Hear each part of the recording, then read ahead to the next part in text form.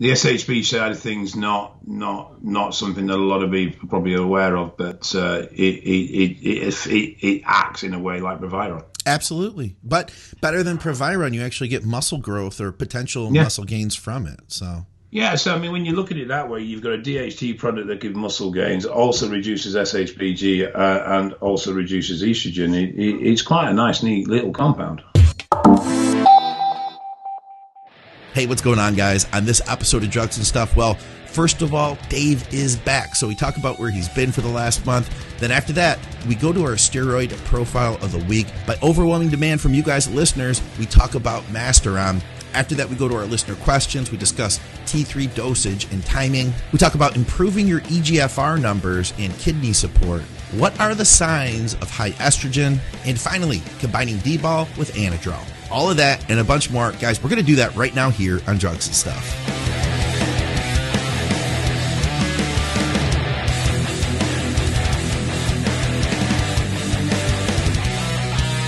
What's up, guys? Welcome back to Drugs and Stuff with Dave CROSLAND. I'm Scott McNally. All of our programming is brought to you by TrueNutrition.com. You can use our code ADVICES for some additional savings. Everything's third-party tested, high-quality health and performance supplements. I am back here today with Dave CROSLAND, back from the dead. What's up, man? How you doing? I am alive. Yes. He lives again. I liked you a lot better when you were sick. You were a lot nicer to me. Well, you weren't nice to me. You kept sending me texts going, "Die, I hope you die. Hurry up and die." This is taking too long. Yes, those sort of things. Yes. Yeah. Horrible, man. Man, that was an episode. So I know that. So we have, of course, a lot of our followers, listeners, and viewers follow us on social media. Dave, you're a big Facebook guy. You've been keeping everybody up to date over there. And I've been keeping people up to date at the Think Big Bodybuilding Media and Advices Radio Group. But basically, we recorded about a month ago. We did our Dbol episode. Got really good feedback, by the way. Thanks, everybody, for listening to that show. And by the way, if you enjoy this episode, do us a favor, hit the like, give us comments, all that stuff. It helps to boost us in the algorithm so other people will see the show. But after that, Dave, you got pneumonia, and you were really sick. It was literally night and day. I woke up one morning, I went to bed feeling fine, woke up the morning feeling like absolute dog shit. Yeah. The surprising thing about pneumonia was the pain. It was incredibly painful, and I didn't expect that. And I went to breathe in, and I got a sharp stabbing pain in my chest, in my lungs. Yeah. I was convinced I'd trapped a nerve. I was utterly and totally, I even argued with the doctor. I was totally convinced I'd trapped a nerve. And then he sat me down and explained it all. And I had pneumonia in my right lung. They didn't want to keep me in hospital because of COVID. They wanted me out of the way, which, fair enough. I didn't particularly want to be in hospital on antibiotics. And it started to clear up quite quickly. So the first week I improved quite well. Lots of problems with breathing. Couldn't lie down, had to sit up, couldn't sleep because I was sitting up all the time. But and then the end of that week, things took a bit of a turn for the worst, and pains came and changed, and my just general health wasn't the best. And I ended up being sort of treated as an outpatient, going back and forth. And they were worried about blood clots, but because of my kidneys, in order to check for blood clots, you do a CT scan with contrast. But because of my kidneys, I shouldn't really have contrast. So there were a lot of arguing about that. In fact, they sent me for 4 CT scans, and 4 times I got refused by the CT department. Wow. Yeah. Wow. I didn't realize you could do that. Consultants were booking CT scans, and the department was saying, no, we're not fucking doing it. Is it because you couldn't fit in the machine? Is that why? No, I could fit in the machine. I thought that's why they anymore. I thought maybe they were like, no, he's too big. He's going to break our machine if we put him on it. Something like that. I'm small now. Yeah. Did you lose weight? Are you lighter now? I think so. Yeah. So you could catch pneumonia like once every year and keep trim that way. Have you had pneumonia then? The first thing, so we get on the video. I haven't talked to Dave in 2 weeks, which we did Skype a couple weeks ago, and he was terribly ill. He was a lot nicer to me then. The first thing he says is, he's like, "You look a lot smaller. Have you been losing weight?" Like, Thanks. No, actually, what is it? What is the? That's it. That's the yes. So you did end up getting blood clots. You were saying, huh? Yeah, one on each lung. One on each lung. I'm on warfarin now. I have to go for blood tests every 2 days. Okay. So they get unfortunately at the moment, my blood clotting needs to be between 2 and 3. Okay. So 1 is normal, 2 and 3 mine needs to be because of the fact that I've had blood clots on my lungs, and currently it's running at 3.5. So my blood is super runny at the moment. So they're pissing about with dosings till they get it right, but unfortunately it means I have a 2-hour trip every 2 days to get blood tests done at the clinic. Oh wow, that's fun. Bit of a ball ache, but it is what it is. Wow. But I am slowly but surely starting to feel human again. Good. Well, that's better than before. That's better than before you were sick, even. Well, yeah, so I may not look human, but at least I'm starting to feel human. Well, yeah. What were you gonna say? So back with a vengeance, isn't it? Do we call this like season 2 or something? You know? Do we? The return of. The return of. Yeah, something like that. So, guys, today we're going to go straight into our steroid profile. We took a poll. Masteron is what everybody wanted to hear. So we've got the Masteron to talk about. After that, we have a few listener questions. And if anybody wants to post up any questions here in the feed while we record this live at the Facebook group, feel free. But yeah, Dave, I put up a thread, and this was a few weeks ago when we thought we were going to start back up before you took another turn for the worse. And I asked people, I was like, what steroid do you guys want us to do a profile on next? And I threw up like 6 different cutting drugs, and Masteron won by a landslide. Like they were like, I think Halo got like 3, 4, and Masteron got like 70. So yeah. Okay. Where do we start? Oh, and I also do want to add, we got to remember from now on, one of our female listeners said, hey, when you guys do the steroid profiles, can you also talk how the steroid would be used for women, or if it should be used for, how would it apply for female as well? So we do have to remember that. So let's start there then. What's your thoughts on a female using Masteron? I think that for an advanced user at a low dose, I don't think it's the worst decision. I think that there are steroids that could be harsher for a female, but I do think that it is going to be tricky ground, and I do think that you should probably be expecting some side effects with that, even at a moderate dose. Now, what would you call a moderate dose? Now that I think would probably vary person to person, but I haven't personally used Masteron with female. I know several females that have used it. So that's it. I don't want to comment on dosing because it wouldn't be from my own experience. How about you?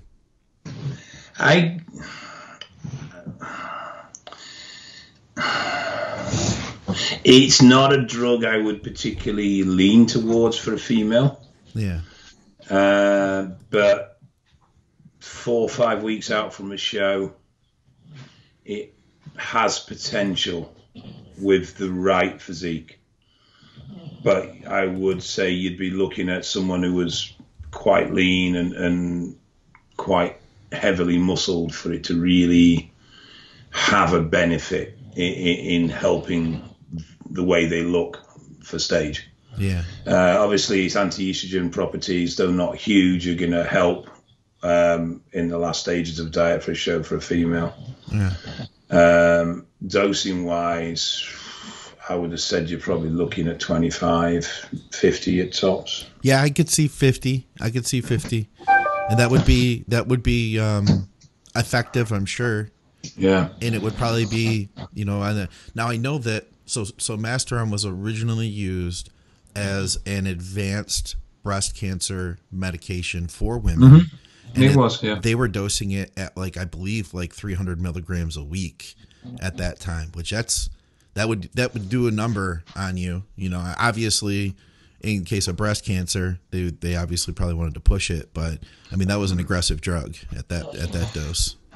the lesser evil, isn't it? At the end of the day, what's worse, a bit of virilization.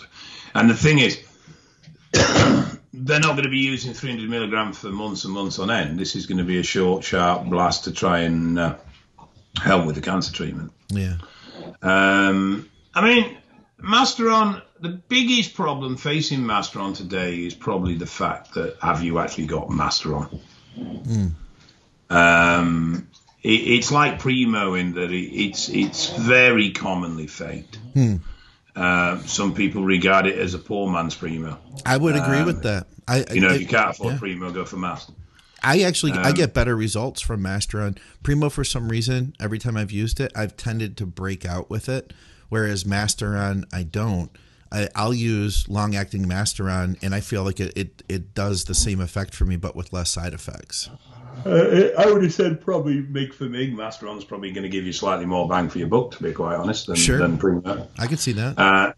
Primo's slightly milder, but really you're pulling hairs when you start looking at toxicity of those two drugs side by side, because Mast is definitely one of the milder compounds out there. It's, we're not talking something that's highly toxic. Yeah. Obviously, it's DHT, doesn't aromatize, has a mild anti-estrogenic effect. Binds with SHBG as well. It's the dog. We hear him over there. Yeah. He's not liked being away from me since I got out of hospital. He likes to be around me. Aww. But Dave's only friend. No, I don't know that. I wouldn't say he's my friend. I don't think I've really got any friends, to be honest. We did get a lot of people who you were, I don't want to say praying. I think that's a little strong. Maybe some people were praying, but you were in a lot of people's thoughts. You were in a lot of people's thoughts, by the way. I think my ranking on Dbol went up. I bet.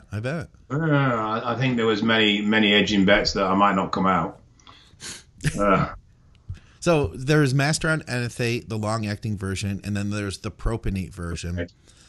I'll tell you the truth, man. So, and I think I mentioned this on a previous episode. Somebody had said to me years ago they thought that the propionate version worked a little better for contest prep, a little drier. I don't see the difference.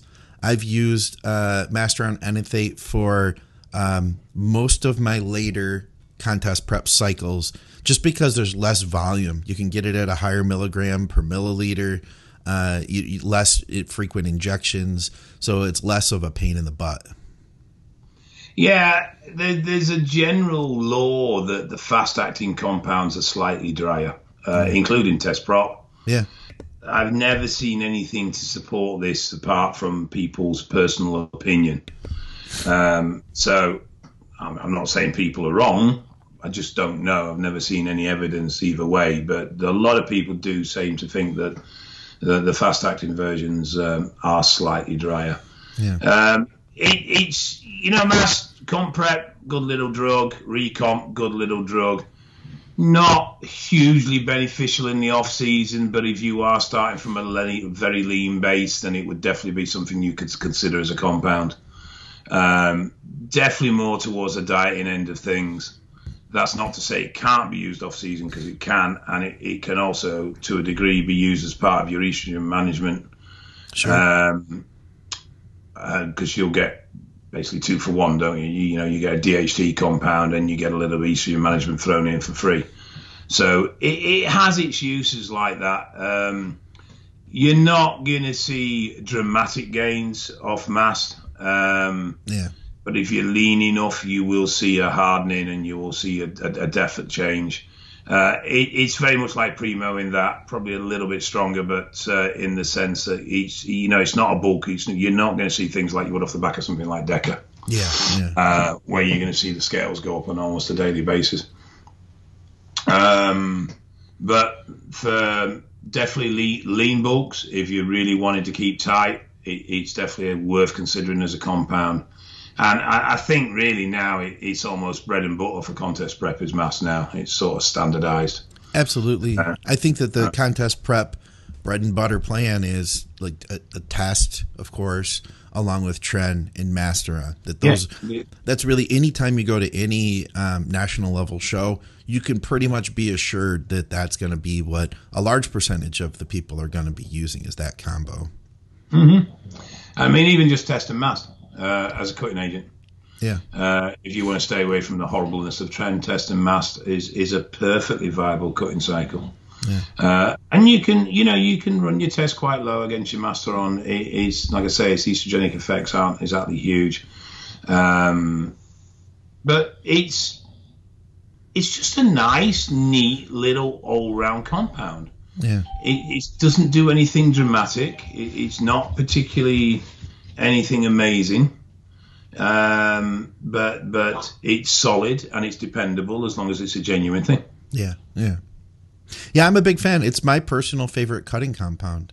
I like it a lot. If I were to say do a cutting cycle, of course Test is going to be there, and then if I were to pick one other compound, Masteron would be the compound that I would use. I also think it's great for guys that are a little bit older that do want to cut. Because a lot of times, somebody who's maybe more introductory, they're going to lean to like an oral, like let's get some Winstrol, or they go the opposite direction and they're like, yeah, let's use Tren. But I found that Masteron has very little side effects as far as like you don't get sleep issues the way you do on Tren. People generally tolerate it pretty well. Plus, it improves your libido. It binds up with SHBG. You have more free test. So for the guy who's going to be like in his 30s, 40s, 50s and wants to do a cut, there could be more benefits than just getting into better shape with it. No, I agree. Yeah, I mean, the SHB side of things not something that a lot of people probably are aware of, but it acts in a way like Proviron. Absolutely, but better than Proviron, you actually get muscle growth or potential muscle gains from it. So I mean, when you look at it that way, you've got a DHT product that gives muscle gains, also reduces SHBG, and also reduces estrogen. It's quite a nice, neat little compound. Yeah, it's just not dramatic. That you just got to remember that it's not a mass builder. It's not a big, heavy mass builder. It's going to be subtle but nice, solid, progressive gains, I think. Yeah. So dosing, where would you say is a good dose? And I'll tell you what I've done. I've also taken it pretty high. I'll disclose how high I've gone to. 4. That's a good place. I like 4. Yeah. Yeah. I'd say 4. Would you say 4 regardless of the ester, propionate or enanthate? Oh no, 4 on it and enanthate, propionate 1 to 150 3 times weight. Okay. Yeah. That's good. Which is going to sort of balance out blood plasma wise, very similar. Yeah. I've gone as high as, I think I went as high as a gram one time. And what did you find there? Well, that's the year that I pushed to like my absolute extreme. I had competed at like 194 and then took the next year off and kept pushing. And then the following year, so that was 2013, then 2015, I dieted. And that's the year I pushed down to 181 was my weigh-in. So I was like beyond peeled. It was literally the leanest I had ever gotten in my life. I can't really say that it was worth it at that dose. You know what I mean? Like it's not like, oh wow, things changed. It was just really strong, Yeah, I mean, I know. I don't suppose we should really say this, but if you go to 3 gram a test, you'll notice a whole world of change. That's a completely different level, and I'm not recommending that, by the way. But it is a dose that all of a sudden things start changing up and becoming very, very different. Yeah. I don't think you'll ever get that with Mast at any dose. I don't think you'll ever get a point where it changes how it acts. Yeah. That's what I noticed too. I think it would be whatever, but I'd say 4, 6 at a push. But I think 4 is a nice, good number. I found a picture of that contest prep just this morning. Just happened to have it there on his computer. I believe it or not, I just found it this morning. I was looking at some old pictures. I woke up early at like 5 a.m. and I was on Facebook, but I just sent it to you. Check that out. It was this was my best ever, or my leanest ever at the time, and I only weighed 181 pounds. I had definitely downsized a lot in the process of getting there, and now that I look at that too as a coach, I think to myself, man, if I would have had another month and just spent time filling out, I probably would have been closer to 190, and I probably would have looked a lot better. But you can see there was not an ounce of fat left on me. It was the leanest I had ever gotten for sure. But I was mixing the N and no, you could have. You're not bad. You could have been leaner. I was mixing the long acting and the short acting because I had a blend. Actually, it was like 150 E in 150 Pro, or excuse me, in 50 Prop. So I was doing that, and then I started boosting up and adding more Prop in per shot. So I think I was doing it was a lot. It was a lot. It had to be over 100 a day, you know, to get to that dose. I wouldn't suggest doing that now. I wanted to see, because there's a level, like you can only get so dry. You can only get so hard. You know, you can only take estrogen so low too, you know.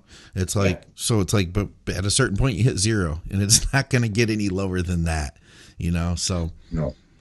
Yeah. No, like you said, there is a point of diminishing return when it comes to dosing. The difference between, for argument's sake, 1.5 grams and 2 grams is not the same as the difference between 1 gram and 1.5 grams. Yeah. And the higher you go up, the smaller the changes are, even though you're still increasing massively. So, like the difference between 3 and 4 is negligible, really. So is the take-home message here that I should be running 3 grams of tests on my current cycle? No, the take-home message here is that you've lost a lot of size, and I really think you need to go and eat. I am getting kind of hungry. I'll do that after the show.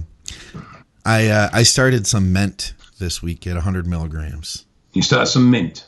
And trestolone acetate. No, it's the long-acting one, not the short-acting one. Yeah. And how are you finding the old MENT? Well, I'm on started my second week now. I just benched my dumbbell bench. I broke my record. And when I picked the dumbbells up.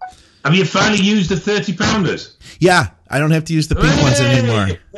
I don't have to use the pink ones anymore. So I literally, like, when I was handling the dumbbells, just getting ready, like on my warm-ups and stuff, I picked up the 75s and just whip them up, 85s, just whip them up, 95s, 100s, whatever. And I could tell I was like, ooh, wow, yeah, I feel stronger. And I have to say it has to be the trestolone. It's a good strength compound. It's quite popular in powerlifting circles, and for good reason. It is a good strength compound. Have you been watching your BP? No. I'd just be interested to see if it changed at all. That was all. Yeah. No, I plan to check it. I've got my machine here, but I haven't had any signs to tell me that I know that when my blood pressure gets really high, I start getting headaches and I start feeling it in my skin. I haven't had any of that yet. And when that starts happening, then I'm like, oh yeah, I better get on it. Otherwise I check it, once every week or so and just take a look. But yeah, it's something I'll keep you posted. I'll let you know if I see any changes. Yeah, because it's got a reputation for bringing BP up, so I'm interested to see if even if it's not pushing it high, is it bringing it up at all? Yeah. All right. So we've got some listener questions here. Hey, what's going on, guys? Thanks for watching another podcast here at Think Big Bodybuilding Media. And thank you to our great sponsor, TrueNutrition.com, for making this all possible. TrueNutrition.com is owned by Dante Trudell, the creator of DC Training. He wanted to create a supplement company that offered high-quality, third-party tested supplements at a fair price. High-quality protein powders, just about every type you could think of. Huge variety of flavors, plus health and performance supplements. Check them out, TrueNutrition.com. And hey, if you use our code ADVICES, you directly support our podcasting. Thanks, guys. Let's get back to the program. We should dive into those. I wanted to take it easy on Dave. So I don't want to be responsible for you being sick or anything like that. Dude, I am still, genuinely, I am still a little bit weak and wonderful. So I do tire very easy. Well, I don't want to be responsible for wearing you out. You have a lot of work to do today still, don't you? I do, yes. I need to. To be honest, I haven't even started to look at it. I need to organise it and get going. I'm currently advertising for new clients, so I've had a few inquiries there I need to deal with. Will you work with me? I don't think you can hack it, Scott. No. I don't think you can hack my training programs. No? I probably couldn't, man. I'm doing like 3 sets every time I train now. That's it. Yeah. Any more than be that? Be interesting to see what you thought of them. Yeah, I'd love to check it out. I'd be curious. Actually, just send it to me, but like, don't put your name on it or anything. Just make it a nice, tidy PDF that I can send out to my clients, if you don't mind. Well, you're doing that shit anyway. So. All right. So I pulled some questions off of the last episode we did, the Dbol episode. We'll start out here with T3. How much and timing? Somebody who has never used T3 before, how would he go about using it? He's currently on a cut. Starting dose would be 50 micrograms. I don't see any point in going any lower. Yeah. 25, you're just going to really replicate natural levels to a degree. So I would have said start at 50. Take it clear of caffeine, ideally on an empty stomach. Yeah. Caffeine will wreck its absorption. You need to be about 45 minutes clear of caffeine. I didn't know that. So, empty stomach. And then really your thyroid is pretty robust. It's not very often we see people with medication-induced thyroid problems. So it's where you go from there is entirely up to personal opinion. I've seen a nice synergy between T3 and growth when taken together.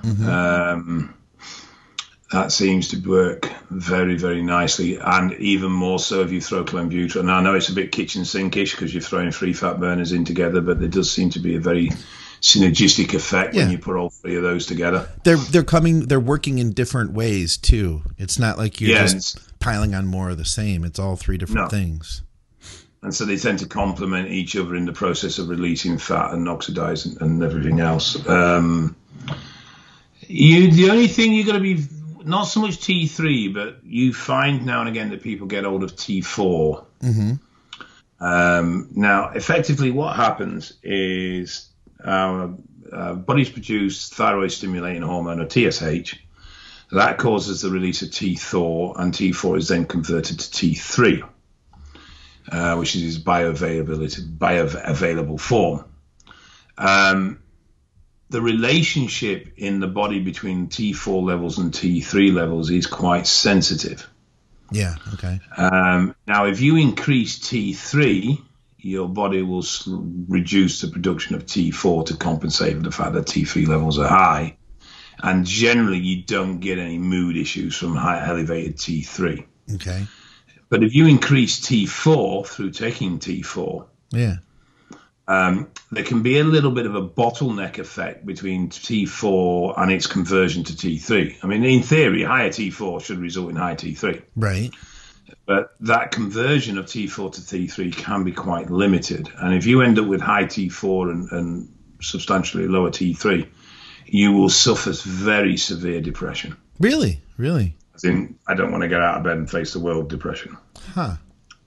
So I would avoid supplementing with T4 on its own, particularly at high doses, though there is the blended of, I can't remember what it's called now, T4 and T3 mixed. Yeah. And generally you work on a ratio of 1 to 4. So if you're running 25 micrograms of T3, you run 100 micrograms of T4. Huh. Yeah.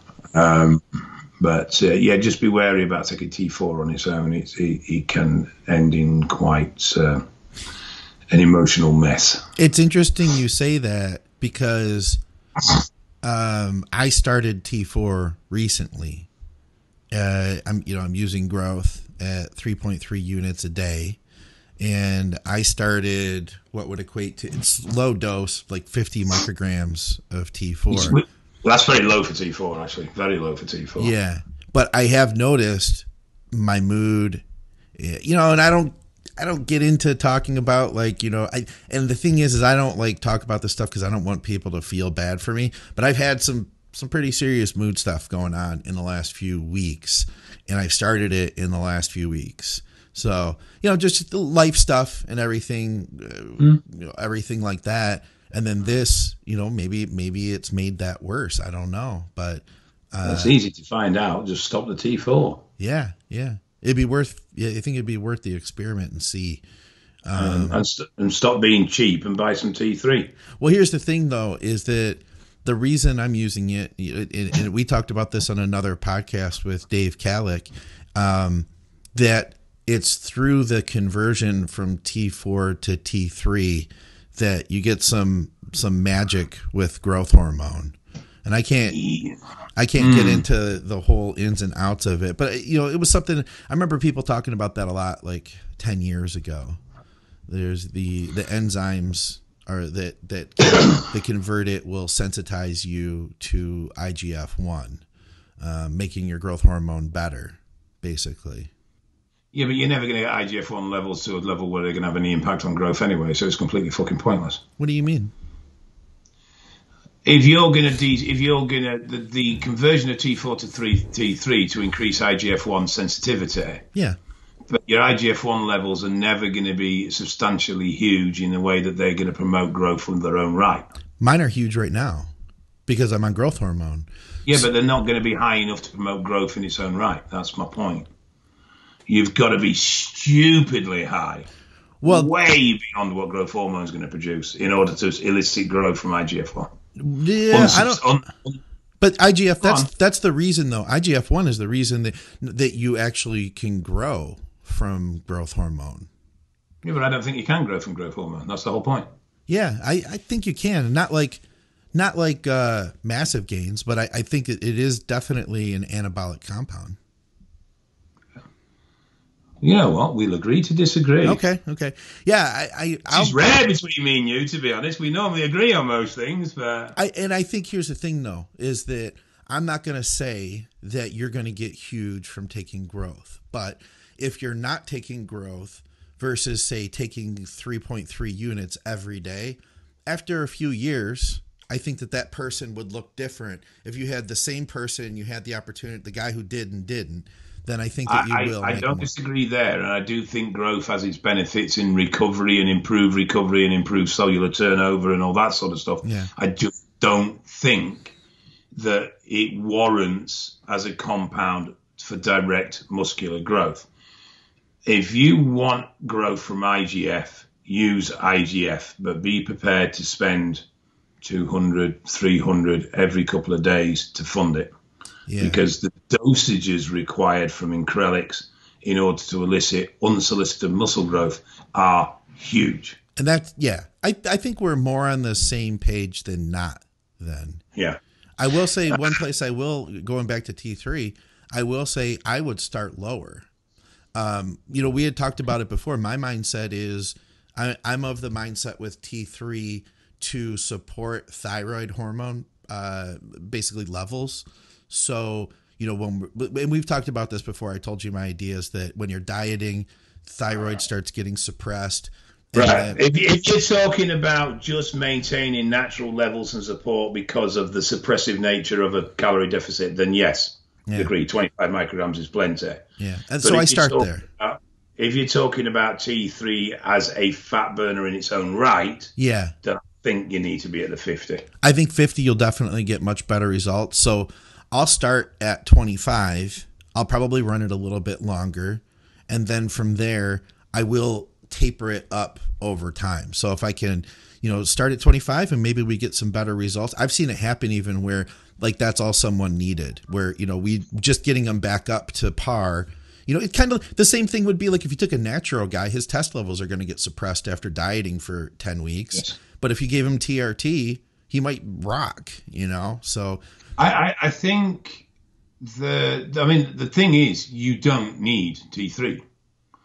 You could, if you use T3 at a therapeutic dose, i.e. 25 micrograms to offset the suppression you're going to get from a long-term calorie deficit, then all you're doing is maintaining your natural level of fat loss. Yeah.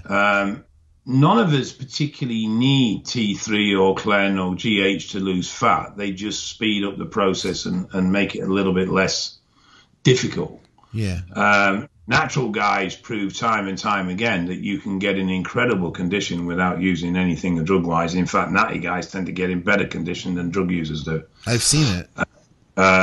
So, you know, there's definitely no need for these compounds to get in condition. Yeah. But they are an option that will or should make the process easier. What would you say is your the highest dose that you think would be safe for T3? I've seen a woman take it up to 150, which I think is not a safe dose. I've seen guys run at 100, 125, and sustain that and recover from that very, very quickly. But again, with everything, it's all about using the least amount to achieve the goals rather than trying to gain some bragging rights because you're the one that took the most drugs. Yeah. You don't get a trophy for that. You don't. And those certain people have created an element of notoriety through their very high drug use. Boston Lloyd, someone that springs to mind. Yeah. It's not big, it's not clever, and it's just not necessary at the end of the day. And if you're whacking in 200 micrograms of T3 a day because you're dieting, then there's either something seriously wrong with your diet, yeah, or you've got a severe medical problem, because you should not need to go to doses of that level. Yeah.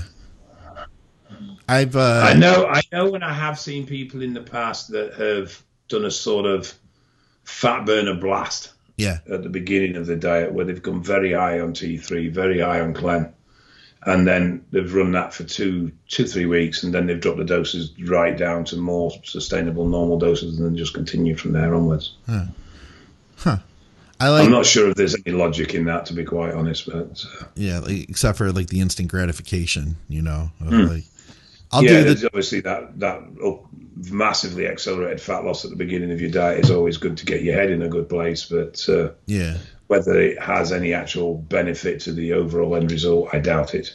So I'll take the 25, ride that out for a little while, evaluate, make changes. We may make other changes. Then maybe we adjust the Clen, you know, maybe we adjust the cardio, maybe we adjust the diet. We toggle through some other switches as we make changes, and then maybe we'll go to 37.5, you know, or if it's liquid, we just go straight numbers. You know what I mean? We go from 25 to 35 or whatever, and then I'll jump it again a little while later, possibly, and be at 50. You know, and a lot of times that's the highest I'll take it with a contest prep client.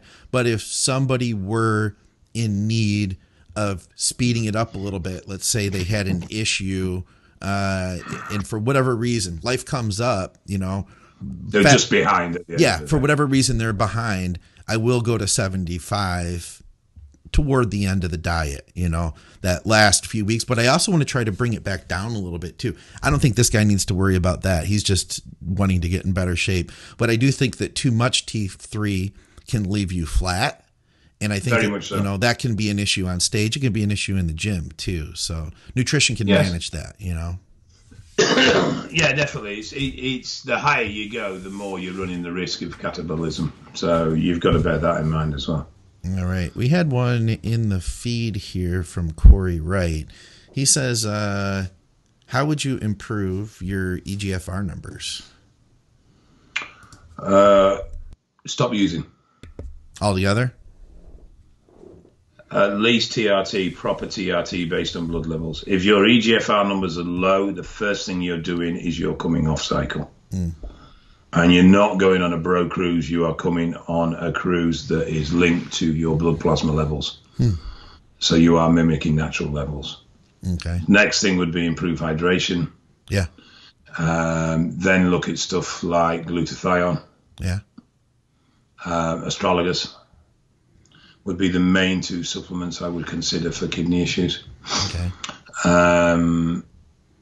There are some other compounds you can use, like NAD+, but it's expensive. And it's got to be the injectable, right?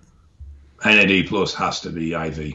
because I've seen it since, you were the first person to really tell me about it. And since we talked about it, now I see it popping up. I'm at the health food store and I see it in capsules and stuff like that. The capsules are okay for a general sort of anti-aging, slow the process down sort of long-term supplementation program. As an IV product taken regularly, it's been shown to have help in recovering damaged kidneys. In fact, up until me having the contrast, my EGFR had gone from, at its worst, which was 20, it stabilized at 26, and just before I admitted to hospital, it was 35. Wow. And that last gain from 26 to 35 has all been down to NAD. Yeah, that's pretty incredible, man, the results you get with that stuff. So, I mean, obviously at the moment, I'm back in with renal actually next week, I think it is, or the week after. So I'm waiting until I get the results of that work before I start a new program of NAD to see if I can undo the damage that's been done by the contrast. Okay. I have a good feeling you'll be able to. I have faith. Post-contrast, it dropped down to 29. Yeah. Yeah. I don't know what it is now. I'm back on astrologus and I'm back on glutathione. So I'll see what impact that's had when I test at renal on the 16th. Okay. And then based on that, I'll see where we're going to go with the NAD. But if I'm hoping I can get me EGFR back into the 40s. Okay. But yeah, and it's something that I'm seeing more and more in bloods is low EGFR. I'm seeing more and more guys in the 50s, even seeing guys in the 40s, particularly guys that have just come off trend cycles. Now, generally off the back of a trend cycle, the kidney levels do bounce back up. But it's something, we've always been hyper conscious of liver. Oh, don't take too many orals, it'll wreck your liver. Oh, don't do that, it'll wreck your liver. And yet the cases of liver problems within users are very, very rare. Compared to kidney, Whereas what I am seeing now is a growing number of people coming through our door for bloods who have impaired kidney function. Yeah. And I mean, it's a growing number significantly. I think since January, I've had one with liver values elevated to such a point that it was medically concerning. Oh, yeah. I've probably had 30 or 40 with kidney values that are medically concerning. So get your levels checked, guys. Get your blood work done. It is important. Definitely the new one to watch is kidneys. Definitely. And unfortunately with them, they're not like your liver. They don't bounce back. All right. So after that, we've got, this is still from the YouTube feed, the last episode we put out. And by the way, if you guys are watching this on YouTube, feel free to comment. We'd be happy to answer your questions on the next show, assuming Dave's still alive. Signs of high estrogen. How do you know that your estrogen is out of range? Besides obviously getting lab work done. Because you become a girl. Yeah? Yes. So you'll be emotional. You may have water retention. Look for sock marks on your ankles. Or slightly puffy face. Obviously, you may have itchy nipples. You may have libido issues. You may start to have a unknown, undescribable, unexplainable interest in hobbycraft. Hobbycraft. That's not a term we use here, but I follow you. Yeah. You might want to start taking up knitting. Things like that. Yeah, that's definitely a sign of high estrogen. Knitting was popular for a while. There was like a lot of men that were like, yeah, I knit, They're like, it was like the hipsters.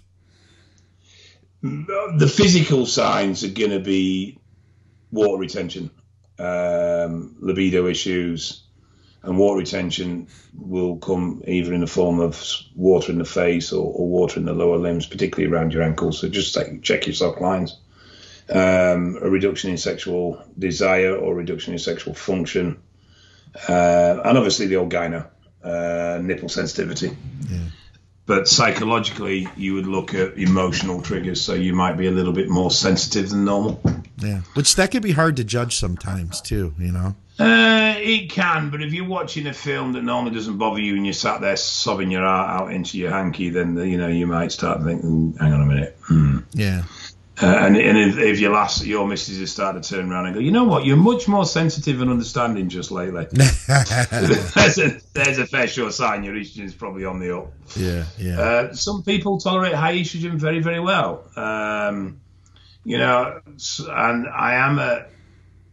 though I am a believer in managing estrogen, I am also a believer in looking at side effects and sort of going, well, you know what? If it's not bothering me, I might leave it well alone. Yeah, yeah.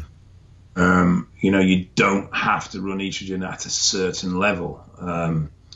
You only really need to reduce it if it's creating problems for you. If it's not creating problems for you, it's an amazing growth factor. Yeah. You've got to watch fat gain as well when estrogen's elevated, but that's another one as well, fat gain. Yeah, we missed that one. Oh yeah, absolutely. So that would be one reason if you're dieting that you really, it could be counterproductive to your progress. Yeah. If you're dieting, then you want to keep your estrogen quite low. To a degree, the lower the better, but obviously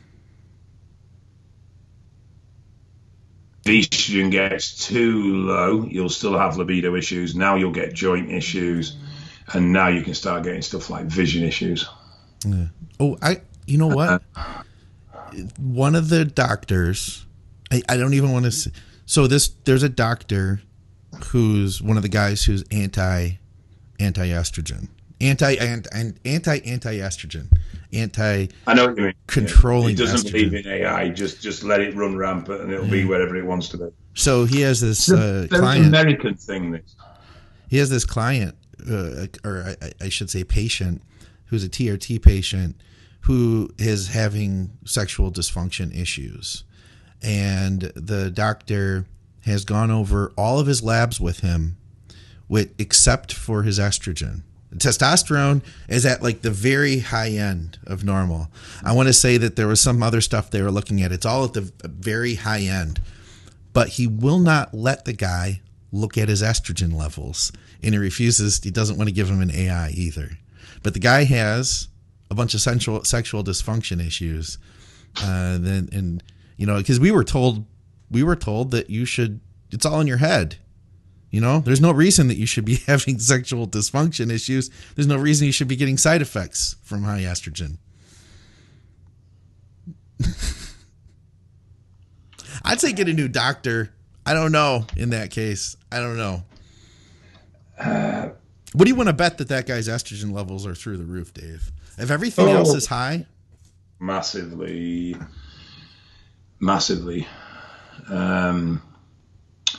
Yeah, I mean, come on. Let's not be stupid about things. I know. There's been this trend, particularly stateside, for high TRTs and letting estrogen run rampant. And it's fine, as long as you don't have a problem. But if you have a problem, you have a problem and deal with it. Don't be fucking stupid about it. I'll tell you what I have seen recently is someone who now does not aromatize very well, and as a result has very low estrogen. Okay. Yeah, I've seen this too. In fact, I'd say that I'm less sensitive than I used to be. And unfortunately, I can't find a solution bar just time. And hopefully his aromatase levels are restored to normal and he'll go back to producing normal levels of estrogen. But he's having some problems because his estrogen is substantially low. His testosterone is normal. And there's just no other mechanism behind it that we can put his finger on. Yeah. Huh. Now I had seen, I don't know if I made this up in my head, if I dreamt this, if I've seen it, if someone told me about it. I honestly don't know where it came from, but I swear blind there was a study that had hinted at long-term AI use could actually permanently damage aromatase production. Huh, no kidding. I haven't heard of that. No, and I'm not sure if it's something that someone said and I've got it mixed up, or if something I've actually genuinely read. Yes, don't quote us, guys. Don't quote us on that one. I could be talking complete, absolute fucking dog bollocks. Yeah. But for some reason, it's sticking in my head that there have been cases of damage to aromatase production through overuse of AI. But like all things, when you're going to start artificially changing your hormone levels, you have to manage the consequences. Yeah. All right. Looks like we're getting a few more, so we can maybe rapid fire a couple of these. Any dangers in taking DHEA if you have a family history of prostate cancer? Not particularly, no. But continue to get your prostate checked, right? Oh, obviously, check your PSA on a very regular basis. Luckily, prostate cancer, if you want to call it luckily, is the easiestly treatable cancer. And 1 in 5 males are expected to get it. Whew. I don't want that. Yeah. Ryan Charles, is Proviron mild enough for most that the benefits for SHBG outweigh the negative impacts on blood work? And if so, what is a good place dosage-wise, complementary with 1 gram a test? I'm curious what he means by the negative impacts on blood work. Possibly cholesterol? From Proviron? Yeah, I'm wondering. I don't have any. I don't know about that if it does have an issue with cholesterol, but that would be my guess. I don't think it has a huge impact on cholesterol. That I'm not sure what he means by negative impacts on blood work. Obviously, if you're going to take Proviron and you're going to increase free test, then free test is going to drive SHBG down, because that's what free test does. It drives SHBG down. The one thing I'm curious about, and it's popped in my head a few times, is I need to actually get my arse in gear and look at it when I get some time or some energy. But SHBG is responsible for transporting hormones around the body. Mm-hmm. So if we lower SHBG, do we reduce the circulation of testosterone? Yeah. Scott Stevenson has I think it's called like the free androgen hypothesis. It's something, I can't remember what it is, but Scott's talked about that SHBG may be something we don't want to suppress. I'm of the ilk of that. I'm of the ilk that this fascination with low SHBG is potentially a negative and not a positive. Yeah. The idea is SHBG binds with a sexual hormone, transports it around the body, then releases it. Yeah. Yes, obviously, the more testosterone we have bound, the less free we have. But it's part of the transport mechanism to get the hormone around the body. If you've got very low SHBG, I know I've seen SHBG as low as 4. Oh, wow. If you've got very low SHBG, does that mean you're going to have a higher concentration of hormone at your injection site? If so, then there could be some merit in that would create a level of site growth, because you'd have a higher concentration of androgens in that area. But then again, does that then mean that free test in its free state's dying off without really interacting correctly with the body because it's not getting around the body? Yeah. I don't know. Anyway, there's probably one for Scott. That's probably beyond my brain power, is that one? Yeah. All right, one more, and we will wrap it up. Save Dave some energy for the day. This is in regard to, we were talking about Dbol on that last episode, combining Dbol with anadrol. We have mentioned this a little bit in the past, but I've done it. I've combined, I think it was 50 drol with 30 Dbol, and I did that for 4 weeks, and then I removed the anadrol for another 2 weeks, and I was using that with Test and Deca. That was, it definitely worked. I don't know if I'd do that again. Well, I mean, there's no magic formula to combining the two. You're not going to get an amazing synergy out of combining the two, but you are just increasing your overall oral intake of steroids. Sure. So as a result, the higher to a point, the higher that dose goes, the better response you're going to get. Yeah. You just got to manage overall toxicity. I mean, just remember you're bagging in 80 milligrams or 100 milligrams, depending on what you're doing. and that's 100 milligrams of oral you're taking now. So just bear that in mind when it comes to toxicity management. But and I would suppose mainly its impact on your stomach and appetite, and the fact that you can still eat. Yeah. But there's no secret formula or synergy between Dbol and anadrol. You're just sticking more of an oral. Yeah. In the same way, if you took 80 mg of Dbol over 40 mg of Dbol, you're going to have a different result. Yeah, I will say that I think you may have.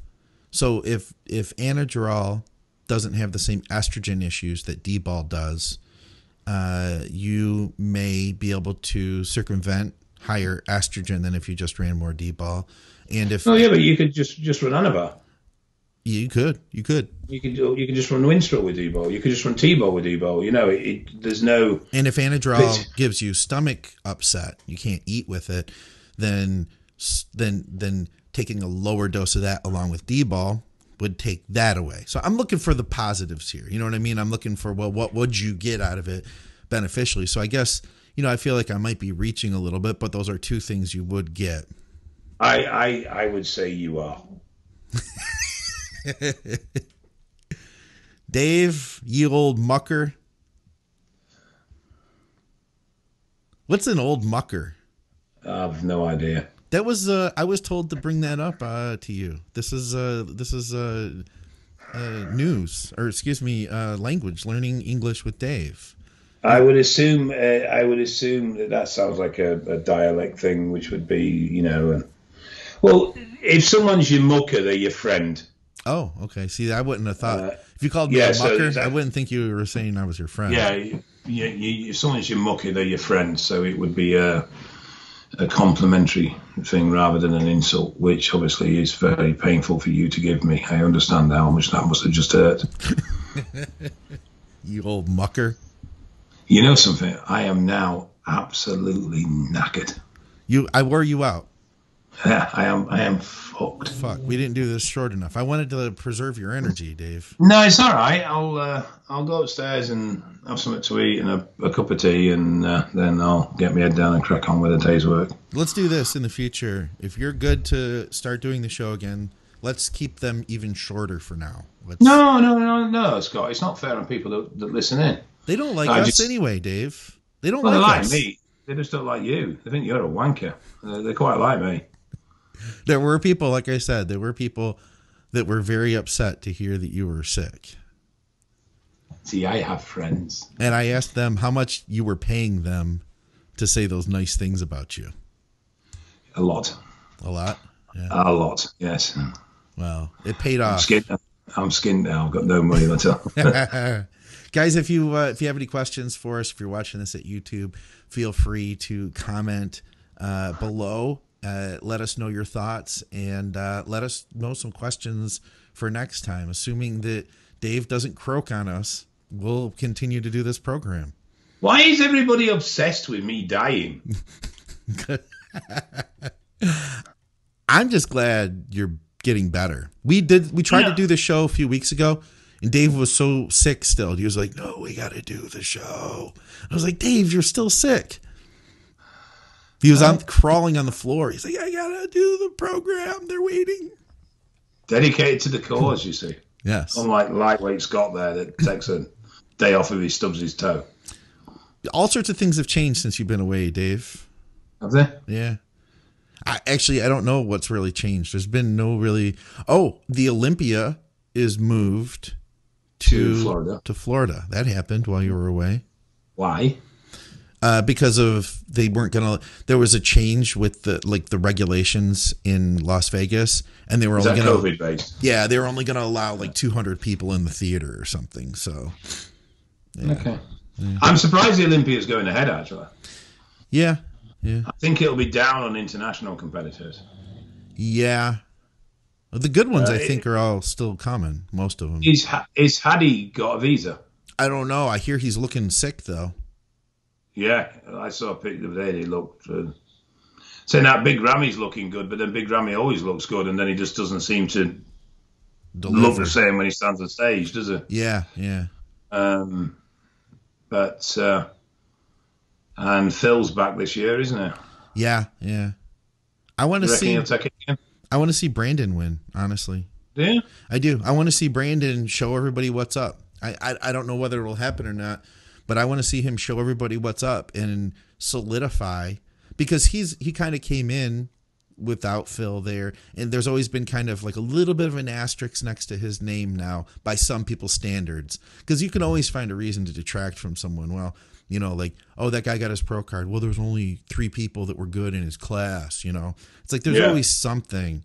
But at the end of the day, in my opinion, Brandon Curry is very deserved Mr. Olympia, and I would love to see him come back, and I'd love to see him deserve that win. Let's put it that way. I want to see him be his all-time best and have that be good enough to beat everybody else. Is Flex Lewis doing the Open? He's not. No, he pulled out. He had a shoulder issue. Ah, right. So, yeah, he pulled out, and then right after that, they made the announcement that Ramy was getting a special invite. So, I think they got to keep it interesting. Then. Yeah. Need the numbers then, don't they? Yeah, yeah. I mean, look, whether you like the massive Ramy or not, and aesthetics aside, I do think he's deserving to stand on the Olympia stage. Yeah. Just because of the sheer physical size of the man. How about James? Did you know James well? Because we hadn't really talked about him a lot on our show. I knew James briefly as a junior. We were stablemates for a very short period of time. Stablemates?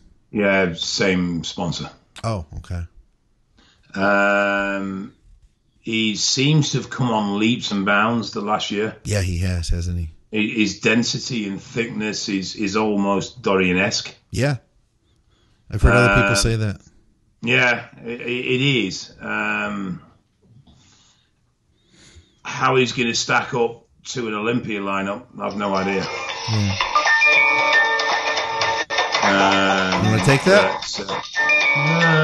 Listen to Dave's. Well, what is that call? What is that tone Dave has? Hello? Yeah. Can I call you back in about 15 minutes, please? Yeah, that's fine then, mate. Call us back in an hour. We're doing a program here. Dave doesn't care. We're recording a podcast and Dave doesn't. Oh, hi. No, we finished the fucking podcast, so don't start getting stroppy. Mister, I need to go and make a tea. I need to go have something to eat. I need to go and wash my bum and everything else you come out with before we start a show. I need to go wash my bum. Have I said that? Did I actually say that one time? You actually said that, yeah. You said you had a sweaty crack and you needed to go wash it. Was that, somebody asked us, was that the Spice Girls on your ringtone? No, I don't know what it is. It's just a standard ringtone. I never changed it. I had the phone 3 years. I've never changed the ringtone. Big T says it's the Spice Girls. I would like to believe that. I think that. You know what? I might actually put the Spice Girls on it now just to spite a lot of you. All right, let's get out of here. Let Dave get some rest. For another episode of Drugs and Stuff with Dave CROSLAND, I'm Scott McNally. Check out TrueNutrition.com. And, of course, go to crosslands.org.uk. Guys, we'll see you soon. Thanks, Dave. Bye-bye now.